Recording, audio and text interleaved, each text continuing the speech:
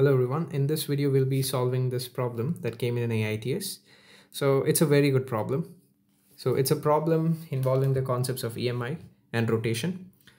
So let's start reading. So we have two conducting rods, OM and ON, each of mass M and length, and they rotate about the center of the ring O with its other end sliding smoothly on a circular conducting ring as shown in the figure. A constant and uniform magnetic field B acts into the plane of the ring. At t equal to 0, rod ON is given an angular velocity of omega naught. So just this rod is given an angular velocity of omega naught. So we have to assume that the space is gravity free and there is electrical contact between the ring and the rod. The resistance of the ring is negligible and each rod is having resistance R. There is a small gap in the ring between P and Q so that the current flows along a unique path.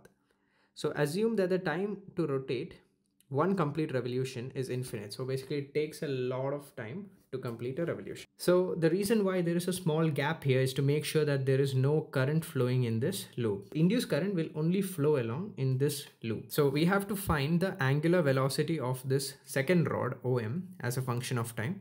And we also have to determine the heat produced in the system. As there are resistances here, there will be heat losses involved, right? Let's begin with the solution. Let's just try to understand the problem. So initially, this rod ON is given an angular velocity of omega naught. What's going to happen? So the flux that was related to this sector will start increasing, right? Why? Because the area associated with this sector is going to increase. Okay, so now and therefore there will be an induced current evolving because of the increase in flux, and the current will be induced in such a way to oppose the increase in flux. As we know, the magnetic field is into the plane and the flux is increasing. So the magnetic field evolved because of the induced current must be out of the plane, right? And if the electric flux due to the induced current should be in the outward direction, the induced current must be in the anti-clockwise direction, right? So the current must flow along in this direction. So when a current I flows through this rod OM, now this rod OM is a current carrying conductor in a magnetic field. So there will be a force associated with it. So the force acting on a current carrying conductor in a magnetic field is I times dl cross B. If you do dl cross B, you'll get the direction to be perpendicular to the rod in this direction. And similarly, if you do I dl cross B here, you'll get the direction of ILB force in this direction. So as you can see, this ILB force will have a torque about O, which is going to increase its angular velocity, and it's going to decrease the angular velocity of the rod ON. So why is it doing that? It is to make sure that this dA by dt becomes 0 finally, so that the change in flux becomes 0. Okay, so let's just start with the solution. So let's say at some general time, the angular velocity of this rod ON is omega 1. And at some general time, the angular velocity of rod OM is omega 2. So we have to find omega. So let's write the flux associated with the sector ONM. So that is going to be the magnetic field B multiplied by the area of the sector, which is half the radius squared, which is L in this case, times theta. So the induced EMF will be the modulus of d phi by dt, that is going to be PL squared by 2 times d theta by dt. So where theta is this particular angle. Now, as we took, now d theta by dt is the increase in this angle theta, which would be equal to omega 1 minus omega 2. So a final expression for the induced EMF would be BL squared by 2 times omega 1 minus omega 2. Okay, now what will be the direction of induced EMF? So we just determined that the current has to flow along the anti-clockwise sense.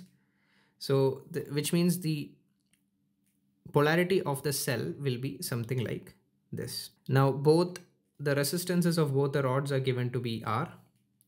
So the current I would be equal to E induced divided by 2R because the two resistances are in series. So finally it's going to be BL squared divided by 4R times omega 1 minus omega 2. There will be a force of magnitude ILB acting on this rod at its midpoint, and similarly there will be an ILB force in the upper rod as well. Now, if you observe, if you take the rod ON and OM as a system, you can see the net torque about the origin is 0, right? So as the net torque about the origin is 0 for the system, we can conserve the angular momentum. So initially the angular momentum was I omega naught, and at any general time t, it is I omega 1 plus I omega 2. So from here, we'll get our first equation omega naught equals omega 1 plus omega 2. Now we have to find omega 2 as a function of time. So let's just write the torque equation for the rod OM. So if we draw the FBD of the rod OM, it should be something like this. So the force ILB acts on the center of the rod. If I write the tau equal to I alpha equation of the rod OM, so the torque about O will be ILB times the L by 2, and that will be equal to I times alpha. So from here, we'll get the alpha of rod 2, and d alpha is simply d omega 2 by dt. So now we can eliminate omega 1 by writing it as omega naught minus omega 2.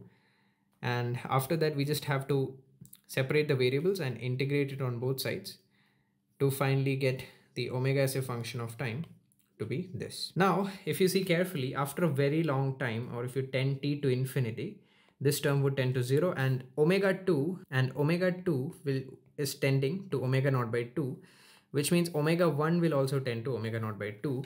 So after a very long time, both the rods have the same angular velocity of omega naught by 2. So what will happen is there is no flux change associated with this loop anymore, and the current induced would become 0. So now we have to find the heat produced by the system. Now for that, there are two methods. One method is to just directly integrate the heat dissipated through the resistors. It should be I square times 2R times dt, because the net resistance is 2R, right?